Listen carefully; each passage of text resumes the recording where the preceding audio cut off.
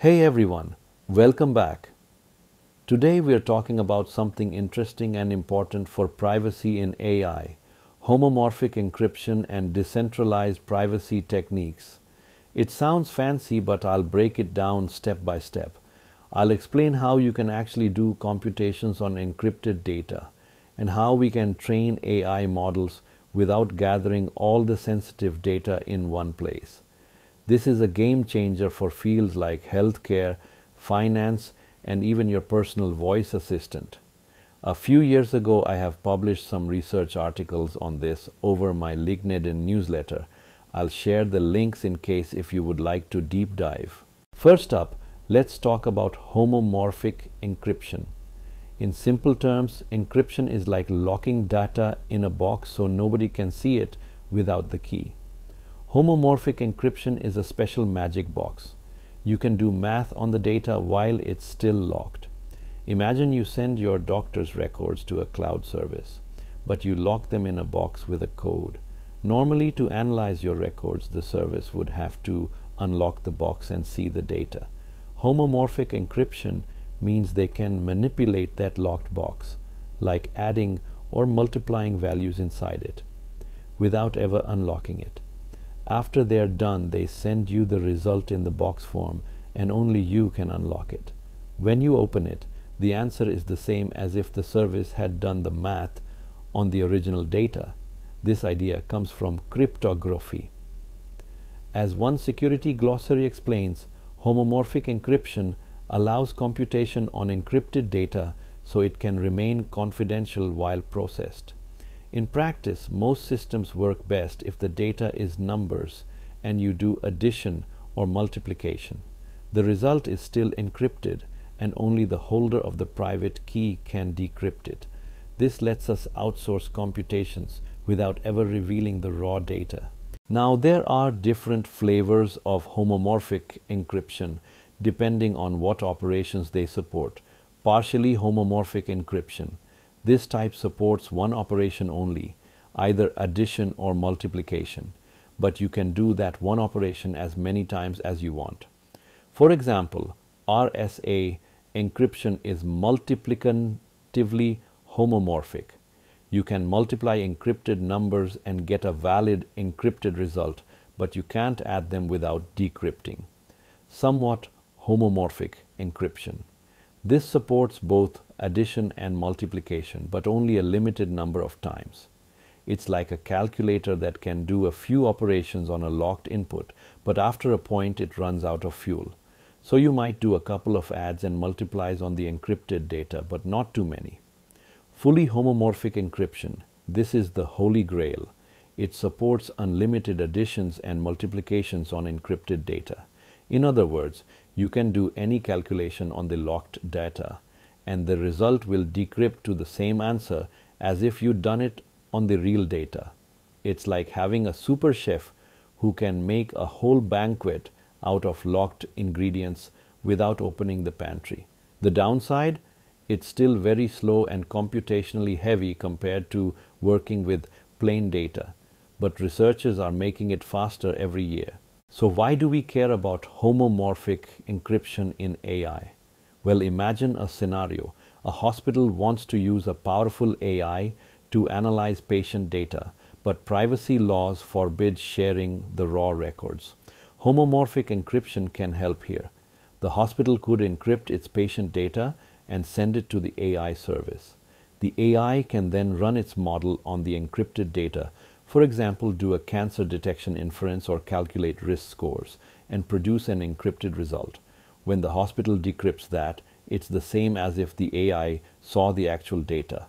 But at no point did the AI or the cloud ever see the raw patient records. This idea also works for training AI models. For example, a company could train a model on encrypted data from customers without ever seeing their personal info. Or a smartphone could personalize your assistance model using your voice data locally, sending only an encrypted update back to the company. Popular AI use cases include secure model, inference. Let's say you want to use a cloud AI to classify images or text, but those inputs are sensitive, e.g., personal photos, or financial records. You can encrypt your input, send it to the model, and get back an encrypted prediction that only you can read. Encrypted data processing. Banks can encrypt transaction logs and run fraud detection algorithms on them in the cloud without revealing customer details. Privacy-preserving ML training. Multiple organizations can collaboratively train a model without sharing raw data. Of course, homomorphic encryption is mathematically complex, but there are software libraries that make it easier for developers. Here are some key ones. Microsoft SEAL, a widely used open source library from Microsoft Research for fully homomorphic encryption. It provides a friendly API to do math on encrypted data. SEAL is written in C++ but has wrappers for other languages. TenSEAL. Built on top of Microsoft SEAL, TenSEAL gives you a Python interface for homomorphic encryption, especially targeting tensors for machine learning workflows. It supports encrypting vectors and matrices and doing operations like dot products and matrix multiplies on ciphertext. PALISADE, an open source lattice cryptography library that supports homomorphic encryption schemes among many cryptographic primitives. It's designed for performance and post-quantum security. Concrete, an open source fully homomorphic encryption compiler that aims to simplify using it in applications. It builds on Google's technology. The docs say Concrete is an open source FHE compiler that simplifies the use of fully homomorphic encryption. This means it can take parts of your code and turn it into something that runs on encrypted data. Now let's switch gears to the other half of the title, Decentralized Privacy in AI. This usually means we train or run AI in a distributed way so that sensitive data stays local with the user or organization. The big ideas here are federated learning, secure multi-party computation, and differential privacy. Together, these let us build AI without collecting everyone's raw data on one server. First, federated learning. This is a way to train AI models across many devices or servers without moving their data. Think of your smartphone. It has all your private text messages or voice recordings. Federated learning lets your phone improve a language model, like autocomplete, by training on your messages locally, then only sending the model update, not the messages themselves, to a central server. The server then aggregates updates from millions of phones to improve the global model and sends the new global model back to devices. In more formal terms, federated learning is a decentralized approach to training machine learning models. Each node across a network trains a global model using its local data, with a central server aggregating node updates. The key point is only model parameters or gradients are shared, not the original data. This minimizes privacy risk and often complies better with regulations.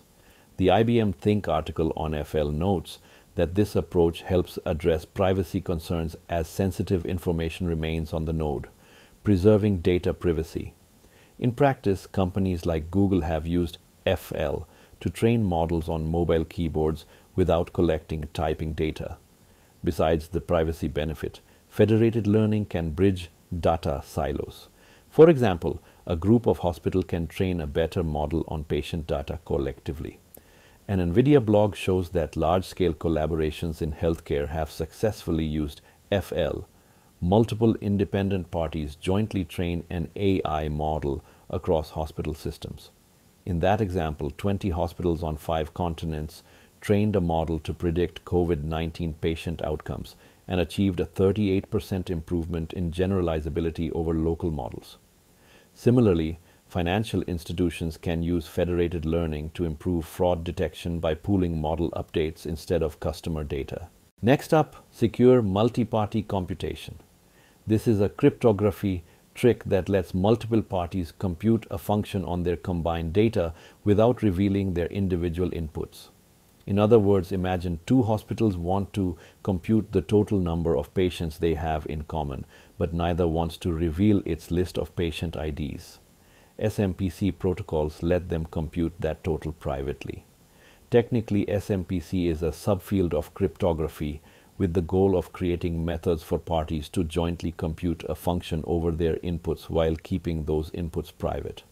It's like having two locked boxes and a secret handshake. You can jointly open a box with the sum of secrets, but neither box is exposed to the other party.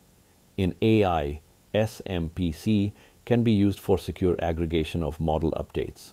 For example, in federated learning, the server might use an SMPC protocol to combine encrypted gradient updates from clients without decrypting them individually.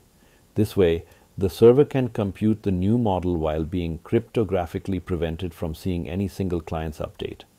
As IBM's explanation notes, SMPC allows the server to carry out secure aggregation computations on encrypted model updates in a way that no individual's data is revealed. Think of SMPC as an extra layer of protection. Even if the aggregator is compromised, it can't read individual inputs. In practice, SMPC is used in scenarios like joint auctions, private set intersection, and any case where organizations collaborate on private data analysis. Finally, differential privacy. This is a statistical privacy technique rather than a distribution method. The idea is to add a controlled amount of randomness or noise to any outputs so that an attacker can't infer too much about any single individual. A simple analogy: imagine you want to publish the average salary of employees, but without revealing anyone's exact paycheck. You could add a little random noise to the average so that the published number isn't exactly true, but close enough that it still conveys the overall info while protecting each person's exact data. Formally, differential privacy is a mathematically rigorous framework for releasing statistical information about datasets while protecting the privacy of individual data subjects. In plain English, if someone's data is in the database or not, the published result looks almost the same. No adversary can tell if any one person's data was included because the noise masks it.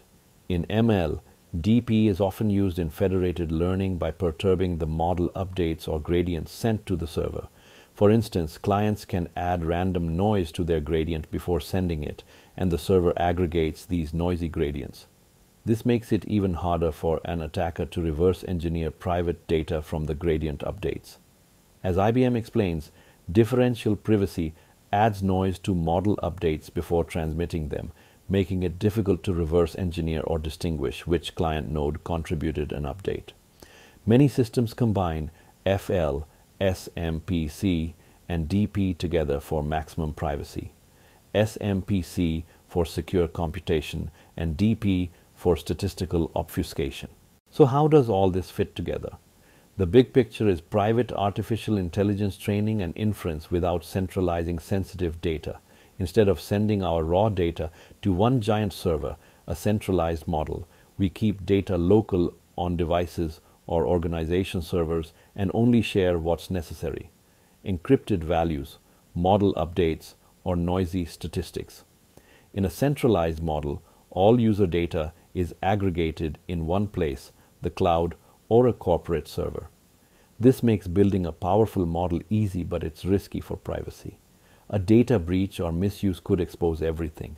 In a decentralized privacy model, the data stays distributed. We might only send encrypted computations, gradient updates, or noisy summaries. This means no single point has all the raw data. This approach has big benefits. For one, it preserves privacy by design. Sensitive details never leave the owner. It also reduces compliance headaches. Finally, it often fosters collaboration. Organizations can build better models together without ever fully sharing secrets. For example, banks could jointly train a fraud model using SMPC and FL so that no bank sees another's transactions. Hospitals can share encrypted patient stats through HE or FL without crossing privacy lines. Let's make this concrete with some use cases. Healthcare. Patient data is extremely private. Homomorphic encryption could let researchers run statistics or even train ML models on encrypted patient records. Federated learning is already being used for medical AI. For instance, multiple hospitals train a COVID-19 prediction model on their own patient data, improving accuracy without sharing any records. Differential privacy is also used to share medical statistics, like in national health studies, without exposing individual patient info. Think of it like this. A hospital can contribute to a global AI for diagnosis without ever leaking your name or details. Finance. Banks and insurers have tons of sensitive data, transactions, credit scores. HE allows them to run analytics or ML on encrypted datasets in the cloud. Federated Learning can let several banks collaborate to detect fraud. Each bank trains on its data locally and shares only model updates. This way, no bank sees other banks' customer data. Even personal finance apps on your phone can use FL or DP to learn from your habits without uploading your actual spending history. Personal assistants, IoT/edge devices. Devices like smartphones or smart speakers collect personal info, voice, habits, all the time. To improve AI, like speech recognition, companies use on-device ML. For example, Google introduced Federated Learning in 2017 to train next word prediction models on billions of mobile keyboards without collecting actual text. Now imagine your home assistant using on-device training. It listens to you, learns your preferences locally, and only sends encrypted model improvements to the cloud. Apple even announced it will integrate homomorphic encryption into iOS 18, which could enable private analytics or AI on device. This means things like voice commands or health data could be processed in a privacy-preserving way in future personal devices. Other examples, anything with edge devices IoT can benefit. Your smartwatch collecting health metrics could use FL to improve health predictions without sending raw readings. Autonomous cars might share encrypted sensor data to improve mapping without revealing locations. And of course, any field with sensitive data, government, defense, research, is eyeing these techniques for secure data collaboration. In summary, decentralized privacy techniques allow AI to be private by design. They're helping shift from collect everything and then secure it to keep data at the source and compute securely. This is crucial as we deploy AI in sensitive domains. In short, homomorphic encryption and decentralized privacy techniques are powerful tools for protecting user data in AI. They're still evolving, but companies and researchers are already using them in the real world. For cybersecurity and AI professionals and curious beginners like you, it's an exciting time. These methods will be a big part of how we build AI that respects privacy in the years ahead. Thanks for watching. Hope this deep dive demystified homomorphic encryption and federated learning for you. Feel free to leave questions or comments below. Refer the links for deeper research articles I published few years ago. Until next time, stay aware and stay secure.